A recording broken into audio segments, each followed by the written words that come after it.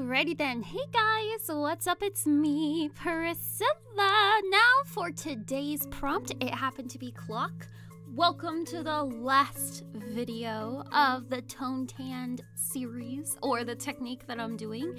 Next week I will be doing a different inking technique. It'll be lots of fun.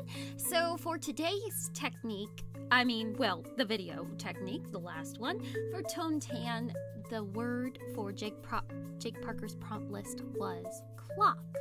Now, when I thought of clock, I immediately thought of Back to the Future.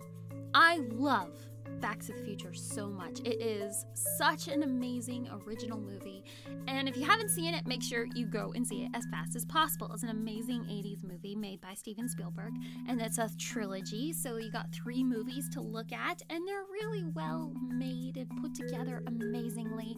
The timeline for the entire movies are just spot on how much thought and creativity went into these movies, and it just makes you want to buy a DeLorean and then go to the future, or find a Doc. I look at Doc and I think, hey, he's probably a doctor, as in Doctor Who. He's a Time Lord. He has to be. He created a time machine. It only makes sense. But I was thinking about doing another picture of Marty, but I've drawn Marty so many times, so I decided to go ahead and show Doc a little bit of love.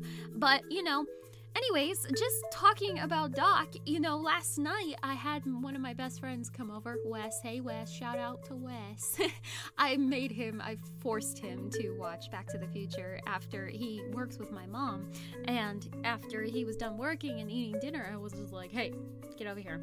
Let's watch Back to the Future. So we turned it on during dinner and he stayed for the entire movie. But yes, I really like how this turned out because it's something different. I wasn't going to do the Panthers and everything around the clock. I just wanted to go ahead and just draw Doc by himself and the clock because I just wanted to make sure that there was a clock, and then of course Doc hanging in front of it, saving Marty and sending him to the future.